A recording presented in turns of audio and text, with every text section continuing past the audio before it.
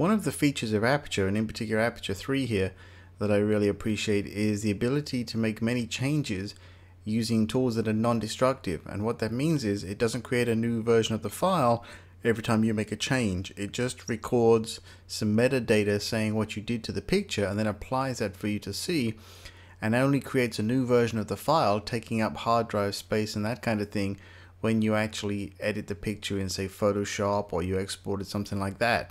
And one of the features that Aperture 3 has that I've really taken a liking to are what they call quick brushes. And I'm going to show them here. What it is, I have a photograph here I'm going to use to demonstrate with.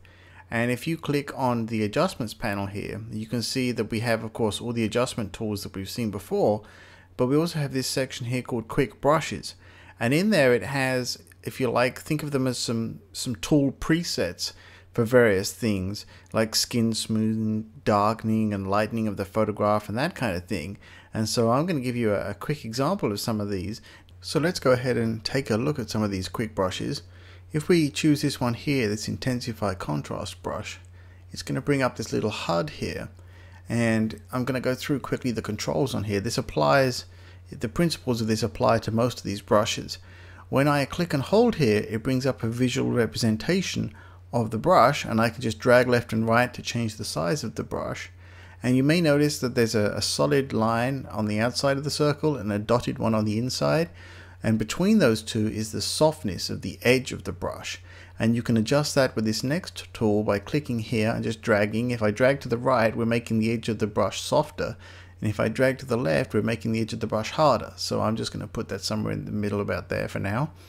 Now for these videos, so that you can really see what's going on, I'm actually setting the full strength here for the effect of these brushes, just so that by the time the video goes to the web and that sort of thing, you know, you might not be able to see some of what's going on. So I'm just putting it at full effect to help us out here. So going to the photograph, if I just click with my tablet pen here and I just start painting, you can see that we're applying this effect using a brush, and I'm just going to painting an area here. So we'll just paint some area in there, just darken that up a little, bring out a little more contrast and that kind of thing. Now going back to the panel, on the left hand side here, these three icons, you can see that if you hover the mouse over there and just wait, it'll tell you what it does. So this one essentially allows us to paint the area we want to apply it to, and this eraser tool allows us to go back in and remove it. So I can paint here and say, okay, you know what, I didn't really mean to put it there, so I can just paint and remove that. Or if I do too much, I can just go back here and reapply some of it.